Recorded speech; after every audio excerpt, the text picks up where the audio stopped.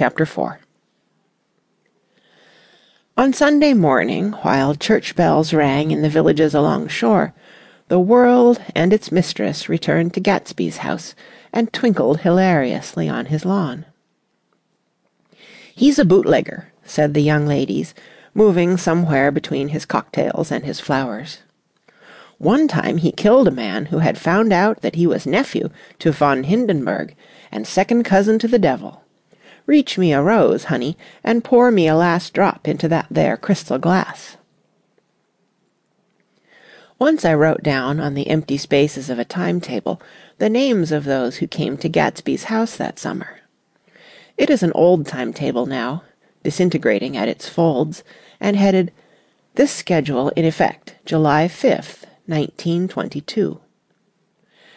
But I can still read the grey names, and they will give you a better impression than my generalities of those who accepted Gatsby's hospitality and paid him the subtle tribute of knowing nothing whatever about him. From East Egg, then, came the Chester Beckers and the Leaches, and a man named Bunsen, whom I knew at Yale, and Dr. Webster Civet, who was drowned last summer up in Maine, and the Hornbeams, and the Willie Voltaires, and a whole clan named Blackbuck, who always gathered in a corner and flipped up their noses like goats at whosoever came near. And the Ismays, and the Christies, or rather Hubert Auerbach and Mr. Christie's wife, and Edgar Beaver, whose hair, they say, turned cotton white one winter afternoon for no good reason at all. Clarence Endive was from East Egg, as I remember. He came only once, in white knickerbockers, and had a fight with a bum named Etty in the garden.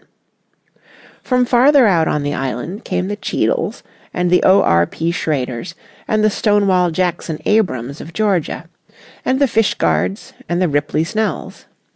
Snell was there 3 days before he went to the penitentiary, so drunk out on the gravel drive that Mrs. Ulysses Sweat's automobile ran over his right hand.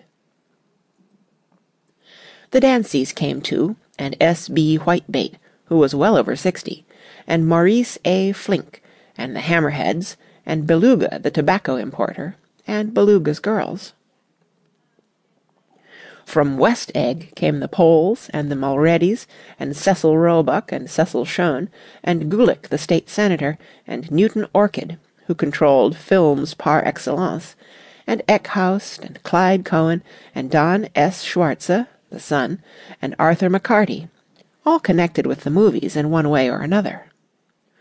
And the Catlips, and the Bembergs, and G. Earl Muldoon, brother to that Muldoon who afterward strangled his wife. Da Fontano, the promoter, came there, and Ed Legros, and James B. Rotgut Ferret, and the De Jongs, and Ernest Lilly. They came to gamble, and when Ferret wandered into the garden it meant he was cleaned out, and Associated Traction would have to fluctuate profitably the next day. A man named Klipspringer was there so often and so long that he became known as the Boarder. I doubt if he had any other home. Of theatrical people there were Gus Weza, and Horace O'Donovan, and Lester Meyer, and George Duckweed, and Francis Bull.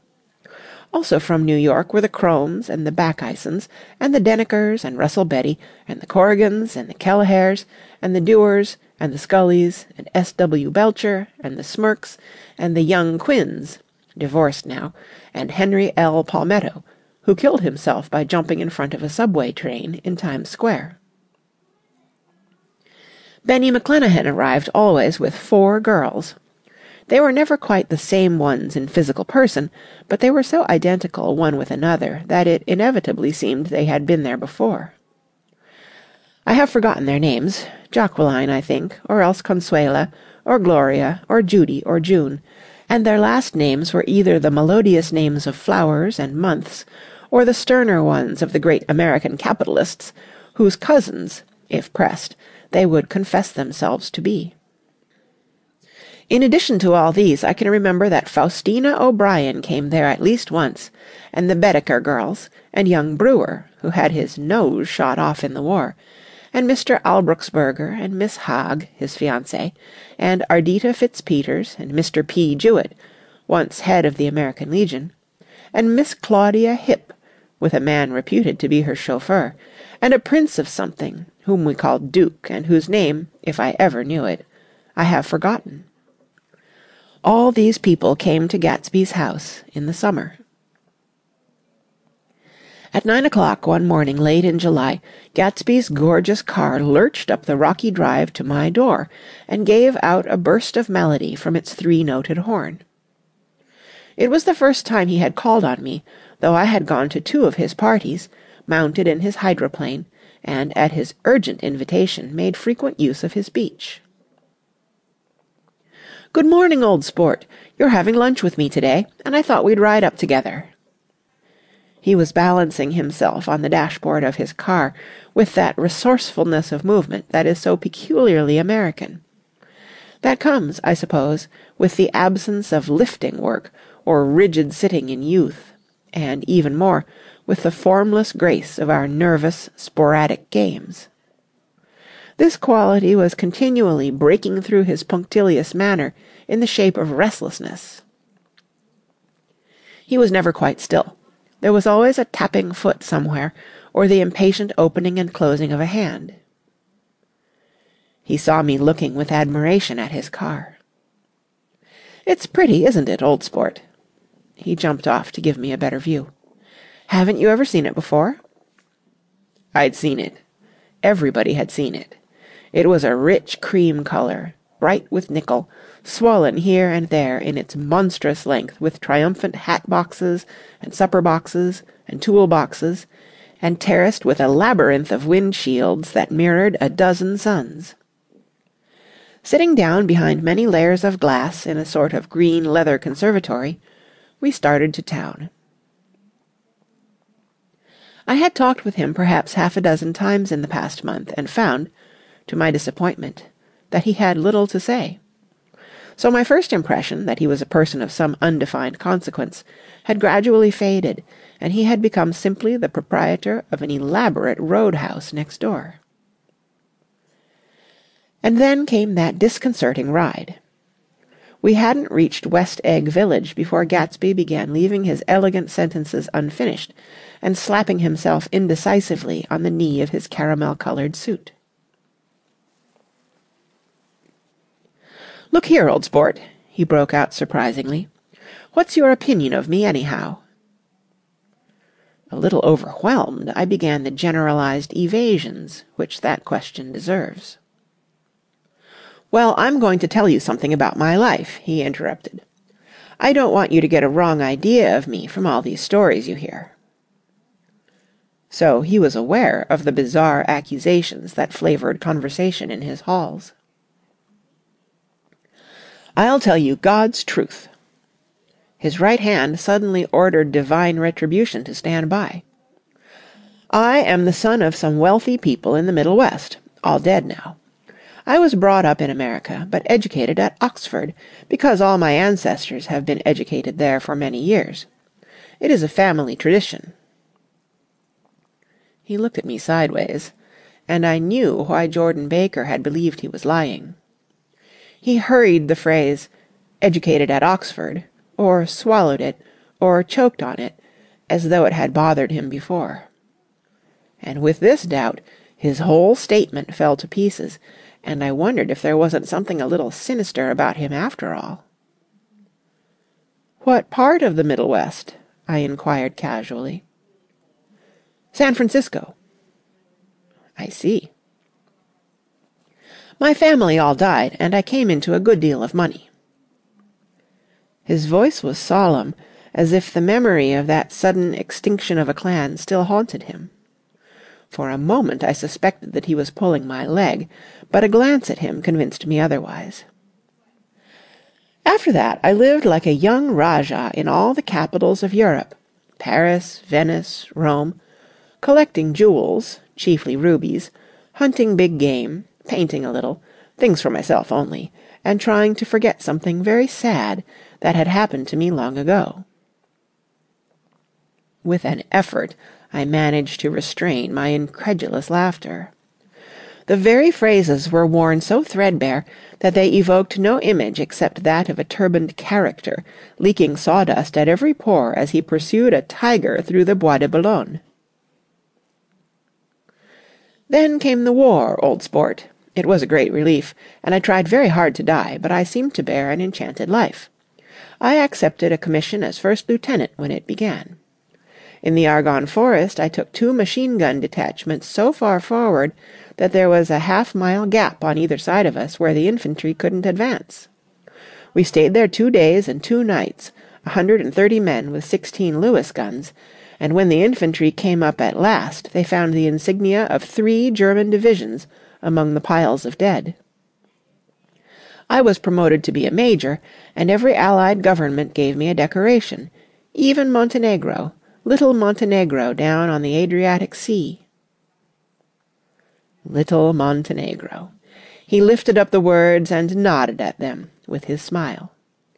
The smile comprehended Montenegro's troubled history and sympathized with the brave struggles of the Montenegrin people. It appreciated fully the chain of national circumstances which had elicited this tribute from Montenegro's warm little heart. My incredulity was submerged in fascination now. It was like skimming hastily through a dozen magazines. He reached in his pocket, and a piece of metal, slung on a ribbon, fell into my palm. "That's the one from Montenegro." To my astonishment, the thing had an authentic look. "Orderi di Danilo," ran the circular legend. "Montenegro, Nicholas Rex." Turn it. "Major J. Gatsby," I read, "for valor extraordinary." "Here's another thing I always carry, a souvenir of Oxford days. It was taken in Trinity Quad. The man on my left is now the Earl of Dorchester." It was a photograph of half a dozen young men in blazers, loafing in an archway through which were visible a host of spires. There was Gatsby, looking a little, not much, younger, with a cricket bat in his hand. Then it was all true. I saw the skins of tigers flaming in his palace on the Grand Canal. I saw him opening a chest of rubies to ease, with their crimson-lighted depths, the gnawings of his broken heart. "I'm going to make a big request of you today," he said, pocketing his souvenirs with satisfaction.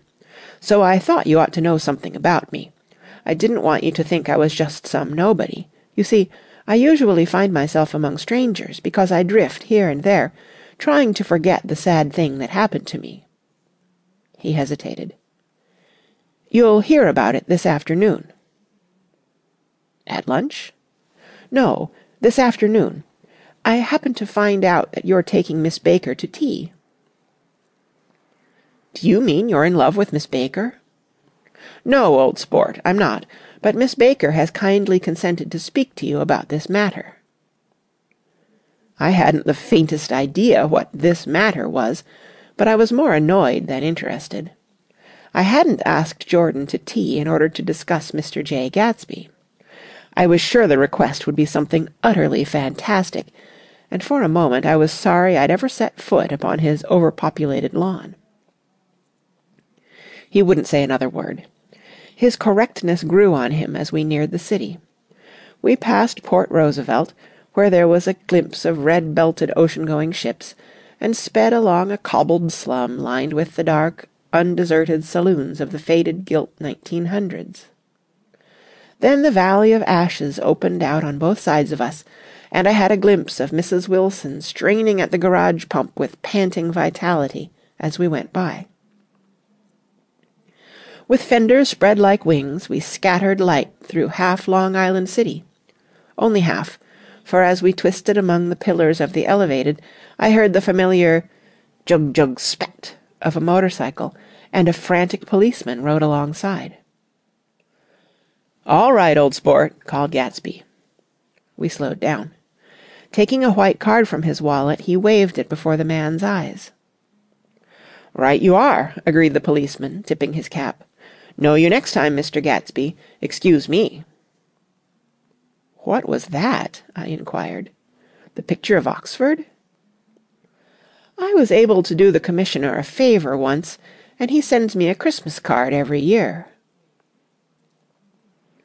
Over the great bridge, with the sunlight through the girders making a constant flicker upon the moving cars, with the city rising up across the river in white heaps and sugar lumps, all built with a wish out of non-olfactory money. The city seen from the Queensborough Bridge is always the city seen for the first time, in its first wild promise of all the mystery and the beauty in the world. A dead man passed us in a hearse heaped with blooms, followed by 2 carriages with drawn blinds, and by more cheerful carriages for friends.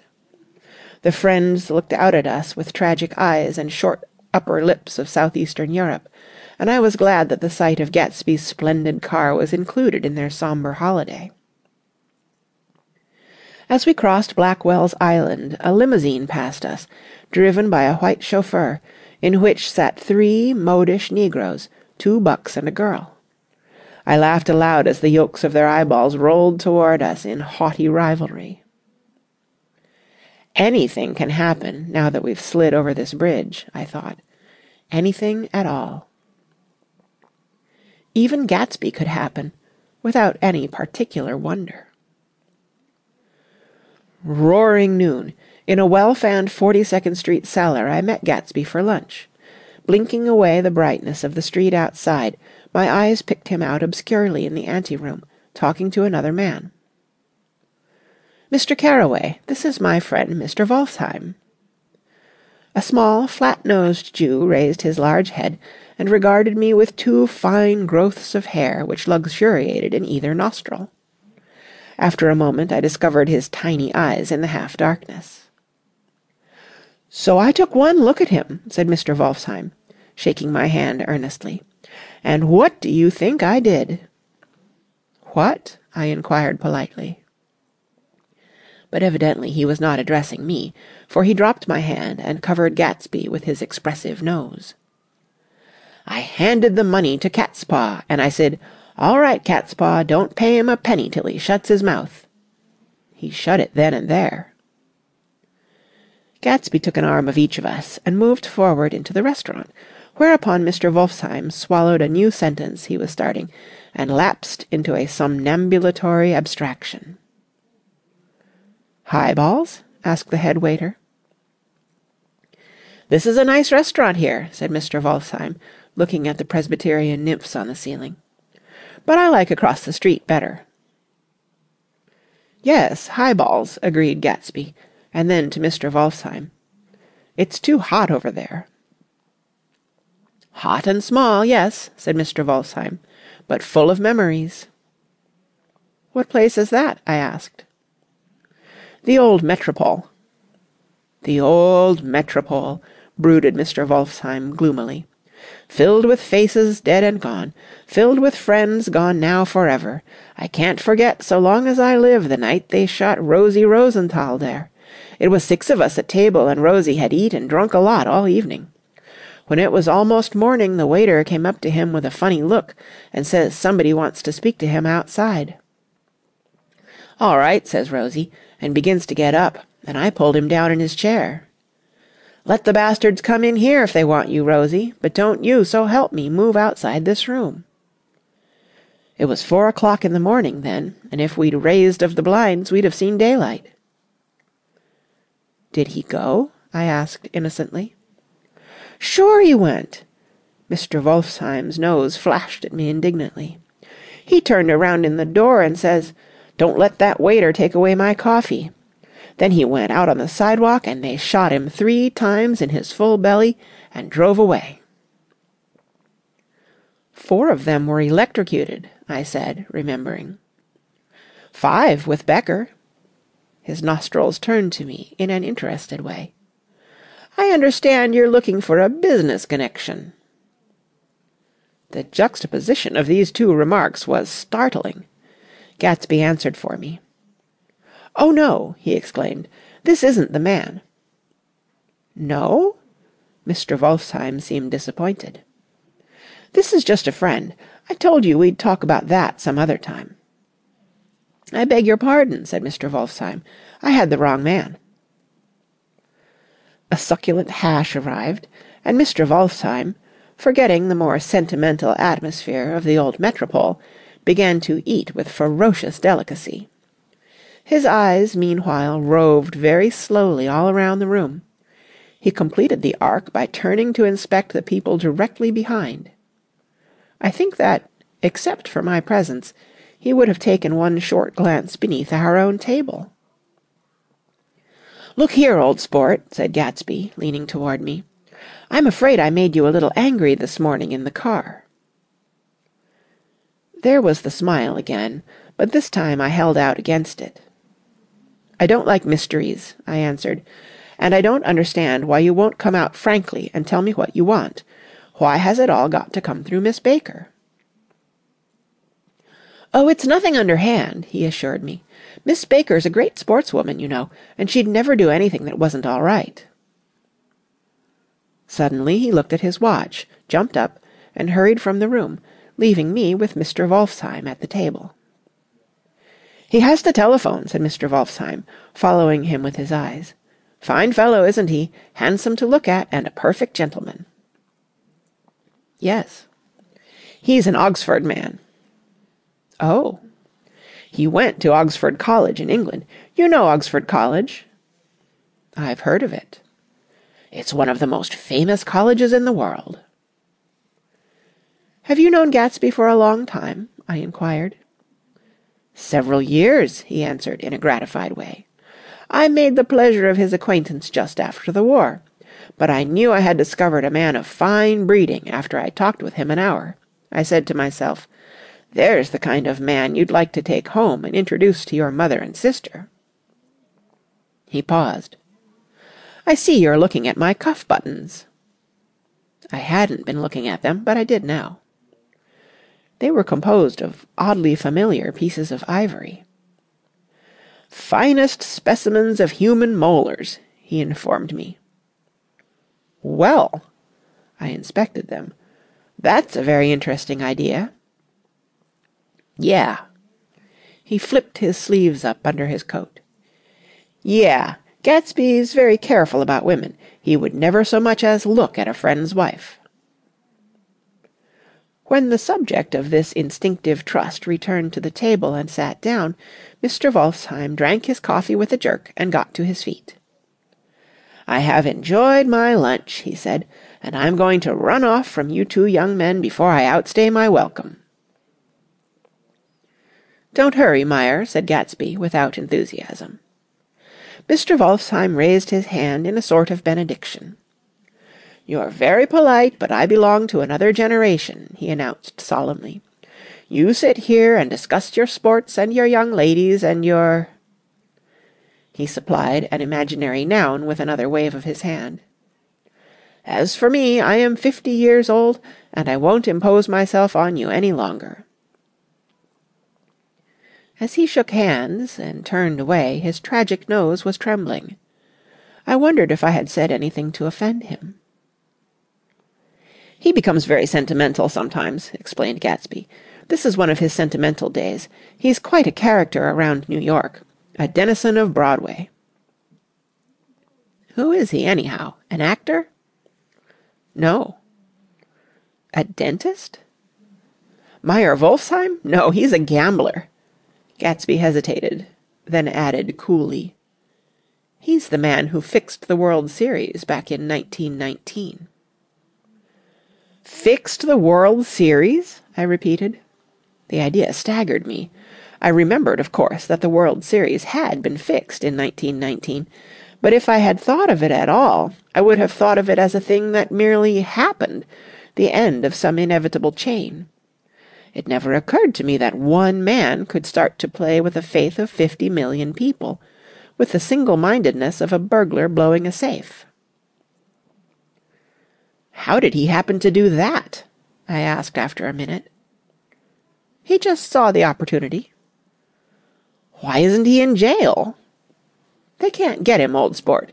He's a smart man." I insisted on paying the check. As the waiter brought my change, I caught sight of Tom Buchanan across the crowded room. "Come along with me for a minute," I said. "I've got to say hello to someone." When he saw us, Tom jumped up and took a half-dozen steps in our direction. "Where have you been?" he demanded eagerly. "Daisy's furious because you haven't called up." "This is Mr. Gatsby, Mr. Buchanan." They shook hands briefly, and a strained, unfamiliar look of embarrassment came over Gatsby's face. "How've you been, anyhow?" demanded Tom of me. "How'd you happen to come up this far to eat?" "I've been having lunch with Mr. Gatsby." I turned toward Mr. Gatsby, but he was no longer there. "One October day in 1917, said Jordan Baker that afternoon, sitting up very straight on a straight chair in the tea garden at the Plaza Hotel, "I was walking along from one place to another, half on the sidewalks and half on the lawns. I was happier on the lawns because I had on shoes from England with rubber knobs on the soles that bit into the soft ground. I had on a new plaid skirt, also, that blew a little in the wind, and whenever this happened, the red, white, and blue banners in front of all the houses stretched out stiff and said, 'Tut, tut, tut, tut,' in a disapproving way. The largest of the banners and the largest of the lawns belonged to Daisy Fay's house. She was just 18, 2 years older than me, and by far the most popular of all the young girls in Louisville.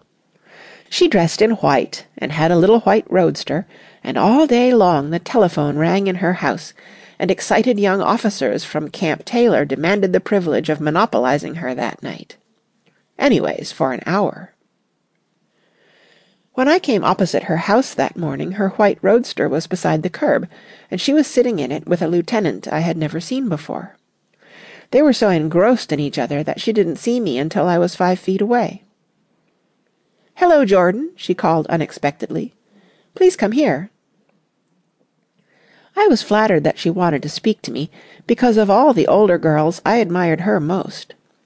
She asked me if I was going to the Red Cross and make bandages. I was. Well, then, would I tell them that she couldn't come that day? The officer looked at Daisy while she was speaking, in a way that every young girl wants to be looked at sometime, and because it seemed romantic to me, I have remembered the incident ever since. His name was J. Gatsby, and I didn't lay eyes on him again for over 4 years. Even after I'd met him on Long Island, I didn't realize it was the same man. That was 1917. By the next year, I had a few beaux myself, and I began to play in tournaments, so I didn't see Daisy very often. She went with a slightly older crowd, when she went with anyone at all. Wild rumors were circulating about her, how her mother had found her packing her bag one winter night to go to New York and say goodbye to a soldier who was going overseas. She was effectually prevented, but she wasn't on speaking terms with her family for several weeks. After that she didn't play around with the soldiers any more, but only with a few flat-footed, short-sighted young men in town who couldn't get into the army at all. By the next autumn she was gay again, gay as ever. She had a debut after the armistice, and in February she was presumably engaged to a man from New Orleans. In June she married Tom Buchanan of Chicago, with more pomp and circumstance than Louisville ever knew before. He came down with 100 people in 4 private cars, and hired a whole floor of the Seelbach Hotel, and the day before the wedding he gave her a string of pearls valued at $350,000. I was bridesmaid. I came into her room half an hour before the bridal dinner, and found her lying on her bed as lovely as the June night in her flowered dress, and as drunk as a monkey. She had a bottle of Sauterne in one hand and a letter in the other. "Gratulate me," she muttered. "Never had a drink before, but oh, how I do enjoy it." "What's the matter, Daisy?" I was scared, I can tell you. I'd never seen a girl like that before. "Here, dears." She groped around in a wastebasket that she had with her on the bed, and pulled out the string of pearls. "Take 'em downstairs and give 'em back to whoever they belong to. Tell 'em all Daisy's change her mind. Say, Daisy's change her mind." She began to cry. She cried and cried. I rushed out and found her mother's maid, and we locked the door and got her into a cold bath. She wouldn't let go of the letter. She took it into the tub with her and squeezed it up into a wet ball, and only let me leave it in the soap dish when she saw that it was coming to pieces like snow. But she didn't say another word. We gave her spirits of ammonia and put ice on her forehead and hooked her back into her dress, and half an hour later, when we walked out of the room, the pearls were around her neck, and the incident was over. Next day at 5 o'clock she married Tom Buchanan without so much as a shiver, and started off on a 3 months' trip to the South Seas. I saw them in Santa Barbara when they came back, and I thought I'd never seen a girl so mad about her husband. If he left the room for a minute, she'd look around uneasily and say, "Where's Tom gone?" and wear the most abstracted expression until she saw him coming in the door. She used to sit on the sand with his head in her lap by the hour, rubbing her fingers over his eyes and looking at him with unfathomable delight. It was touching to see them together. It made you laugh in a hushed, fascinated way. That was in August. A week after I left Santa Barbara, Tom ran into a wagon on the Ventura Road one night and ripped a front wheel off his car. The girl who was with him got into the papers too because her arm was broken. She was one of the chambermaids in the Santa Barbara hotel. The next April, Daisy had her little girl, and they went to France for a year. I saw them one spring in Cannes, and later in Deauville, and then they came back to Chicago to settle down. Daisy was popular in Chicago, as you know. They moved with a fast crowd, all of them young and rich and wild, but she came out with an absolutely perfect reputation. Perhaps because she doesn't drink. It's a great advantage not to drink among hard-drinking people. You can hold your tongue, and moreover, you can time any little irregularity of your own so that everybody else is so blind that they don't see or care. Perhaps Daisy never went in for amour at all, and yet there's something in that voice of hers. Well, about 6 weeks ago she heard the name Gatsby for the first time in years. It was when I asked you, do you remember, if you knew Gatsby in West Egg? After you had gone home, she came into my room and woke me up and said, "What Gatsby?" And when I described him, I was half asleep, she said in the strangest voice that it must be the man she used to know. It wasn't until then that I connected this Gatsby with the officer in her white car. When Jordan Baker had finished telling all this, we had left the plaza for half an hour, and were driving in a Victoria through Central Park. The sun had gone down behind the tall apartments of the movie stars in the West 50s, and the clear voices of girls, already gathered like crickets on the grass, rose through the hot twilight. "I'm the Sheik of Araby, your love belongs to me. At night, when you're asleep, into your tent I'll creep." It was a strange coincidence, I said. But it wasn't a coincidence at all. Why not? Gatsby bought that house so that Daisy would be just across the bay. Then it had not been merely the stars to which he had aspired on that June night. He came alive to me, delivered suddenly from the womb of his purposeless splendor. "He wants to know," continued Jordan, "if you'll invite Daisy to your house some afternoon, and then let him come over." The modesty of the demand shook me. He had waited 5 years and bought a mansion where he dispensed starlight to casual moths, so that he could come over some afternoon to a stranger's garden. Did I have to know all this before he could ask such a little thing? "He's afraid. He's waited so long. He thought you might be offended. You see, he's a regular tough underneath it all." Something worried me. Why didn't he ask you to arrange a meeting? "He wants her to see his house," she explained, "and your house is right next door." Oh. "I think he half expected her to wander into one of his parties some night," went on Jordan, "but she never did. Then he began asking people casually if they knew her, and I was the first one he found. It was that night he sent for me at his dance, and you should have heard the elaborate way he worked up to it. Of course, I immediately suggested a luncheon in New York, and I thought he'd go mad. "I don't want to do anything out of the way," he kept saying. "I want to see her right next door."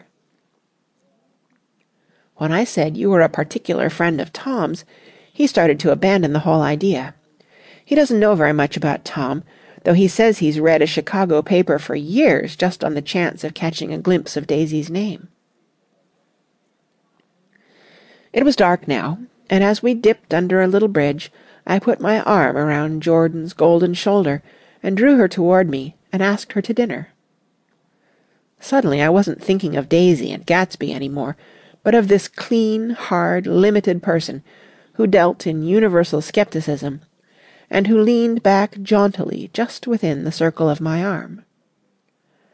A phrase began to beat in my ears with a sort of heady excitement. There are only the pursued, the pursuing, the busy, and the tired. "And Daisy ought to have something in her life," murmured Jordan to me. "Does she want to see Gatsby?"